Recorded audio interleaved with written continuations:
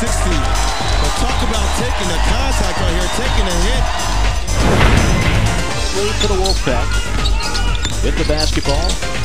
90 seconds remaining in the first half. Pull-up jumper off the mark. Vandenberg with the slam finish. Now that time, that's in this game, Mike. We don't expect him to be eligible for this award very many more times. But Tracy Smith came off the bench, scored 12 points in 12 minutes of the first half. You can see overall for the game. And believe it or not, Deshaun Painter has been giving him offensive production on the blocks. How about Howell with a strip? The follow by Brown.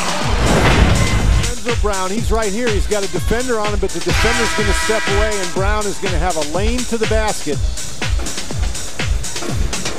There's nobody there, and Brown goes in and a very impressive dunk.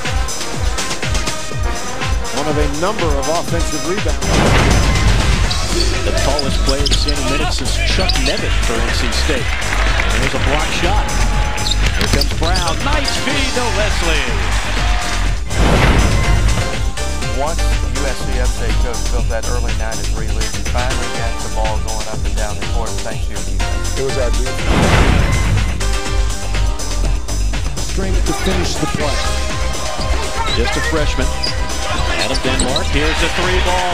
Somebody better guard 15.